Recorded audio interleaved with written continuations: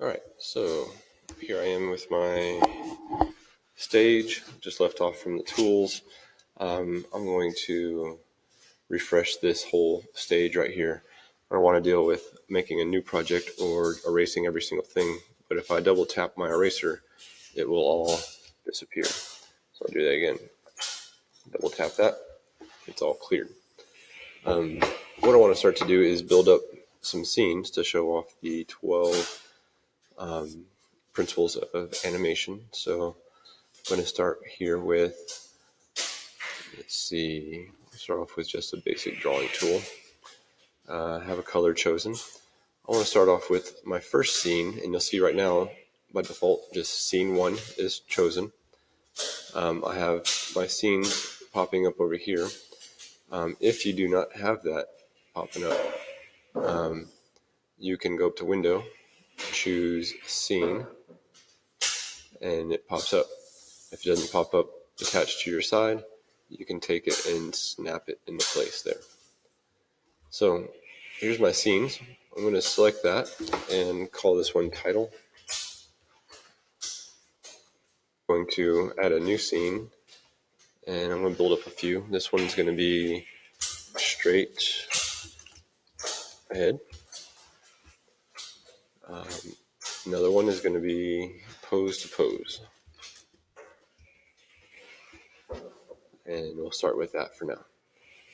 Alright, here are the basics of starting this. I'm going to draw something out, the right size.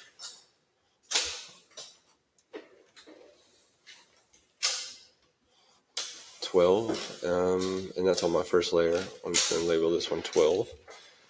I want this to be an animated title, so I'm going to do my different words in different layers. And so down in my timeline, I'm going to select my new layer. I'm going to hit title this one Principles. And I'm going to write out Principles. You can do the same thing and use the text tool if you like. I'm just going for kind of a hand script type thing. New layer, put of, and write it out here. New layer, animation. And finally, write that out. Ooh, that was sloppy. Not that any of this other stuff is real neat, but 12 principles of animation. And I'm going to do one more, and it's going to be my name. So I'm going to change color for that. So I'm going to click over here, choose black. I'm going to change my brush size a little bit, and maybe a little bit smaller. By Mr. Fulton. Alright, so all of those are on different layers. Each one of these scenes I want to be 72 frames long. And since we're dealing with 24 frames a second, that'll be about 3 seconds. So what I actually just noticed is that, hey, I'm in pose to pose scene. I just wrote this on the wrong thing. Not a big deal, because I can take this and I can actually just take that and change my name. Oh, I'll put title 2. And I'll just rename this one pose to pose. Alright. Now, I can take that and drag it up and put them in the right order again. And since I no longer have 2 title scenes, I'll take out that. So, there, like it never happened. Alright, so now I'm in the right scene. I'm going to add some frames over here. So I'm going to find 72, and I can do that a little bit easier by zooming in, and I can scroll right here with this one. So here's 70, 71, 72. I'm going to hold shift and go straight down, and I can either right click on that and go to insert frame, or I can press F5, just insert a plain frame on 72nd frame.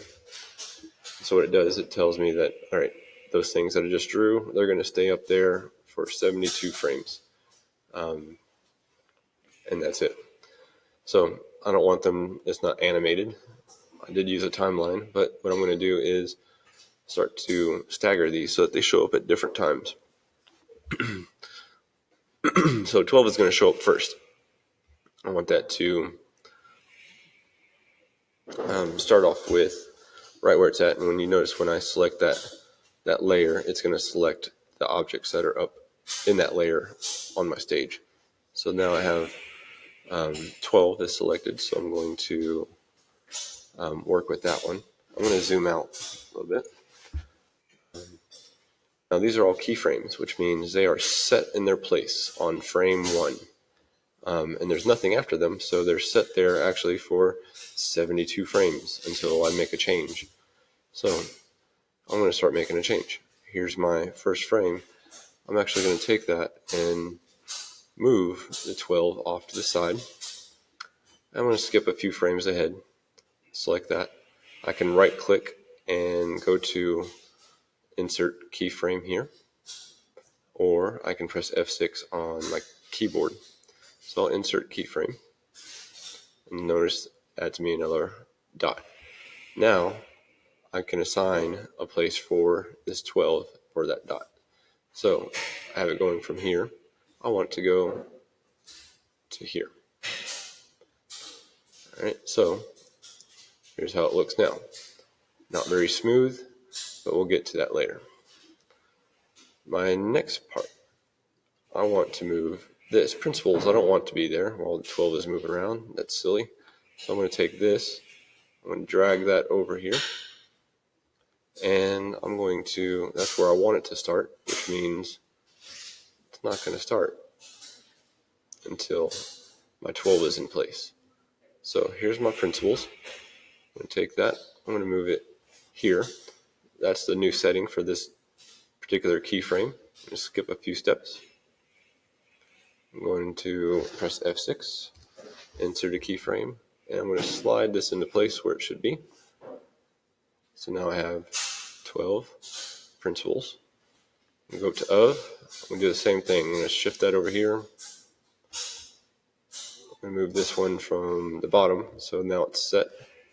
Skip a few frames, F6, and I'm going to put this in its assigned place of.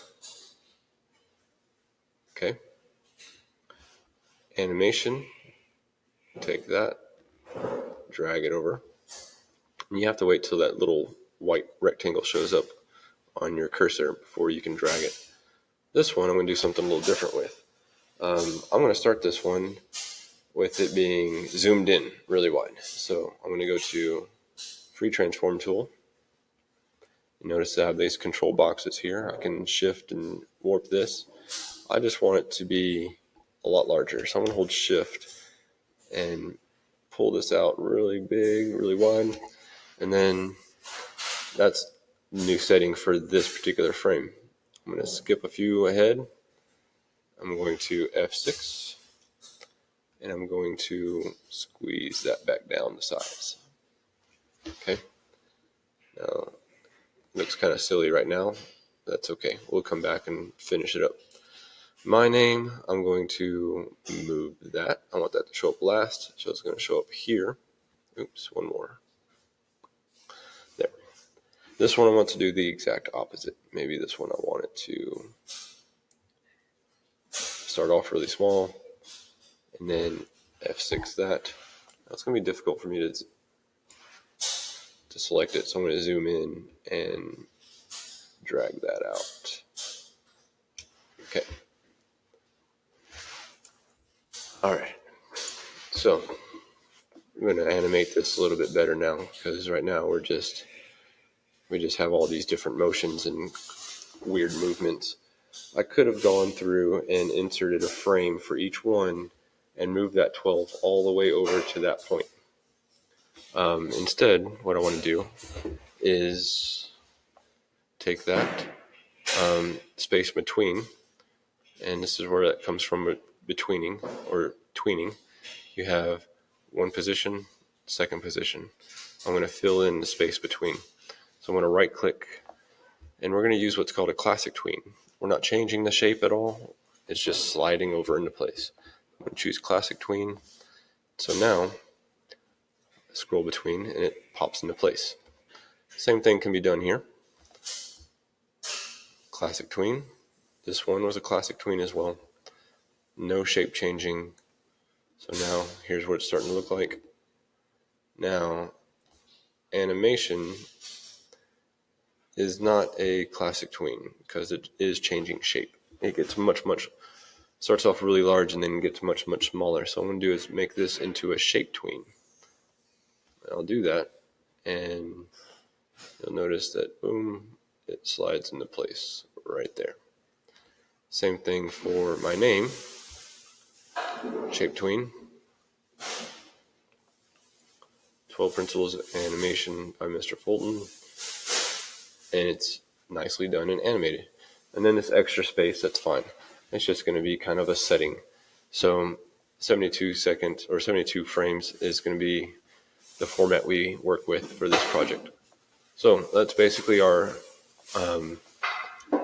title slide. I'm going to press enter on the keyboard, and what I want to do is, let's see if it will play it out for me. There we go. If I want to see it in a separate window, I can control enter, and it will play it in a separate window with just the stage. As we build up more scenes, it will also play through the rest of those as well.